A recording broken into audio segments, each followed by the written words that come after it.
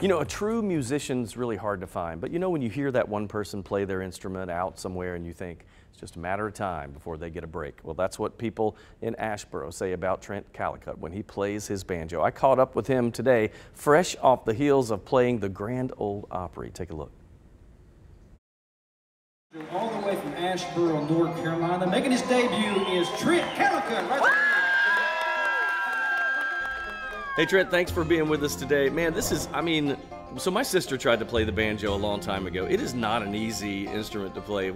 How did you get started with this? Well, I was 12 years old and I was playing baseball at the time, and I got interested in music through my pawpaw. That was my mom's dad.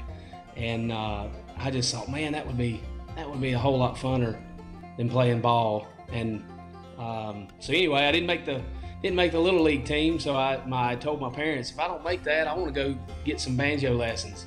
And sure enough, that's what I did. I started when I was 12 years old in June of 2001.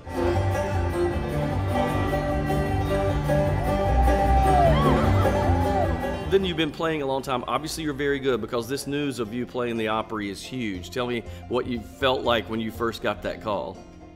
Well, I'd always wanted to play the Grand Ole Opry, and for my family, we've always listened and watched the Opry, and man, I couldn't believe it.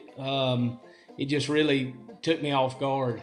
And when Darren shot me a message and said, "Hey man, are you busy Saturday?" and I told him, I said, well, you know, my wife and I had just moved in to our new home we've had built, and he said, well, I was wanting to see if you could play the Opry. I said, well, I think I can change my plans for that. So it floored me. It really did. So jamming to the music. He can play. Yeah, that yes, was really impressive. All right, so the next half hour we're going to get more personal with Trent, because his relationship with his grandfather is what started him on music, and he said that was kind of their bonding thing.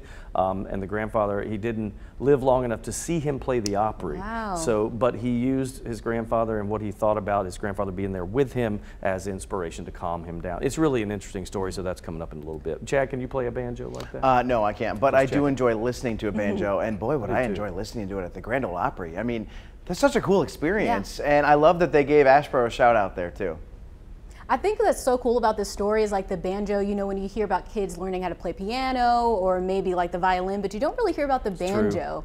And so I'm looking forward to see the next part of your story, to see how he was inspired by his grandfather. Yeah, they were extremely close, and he allowed us to kind of get personal and talk about that relationship. So it's a good thing, And of course, we'll have that coming up in just a little bit. Stick around.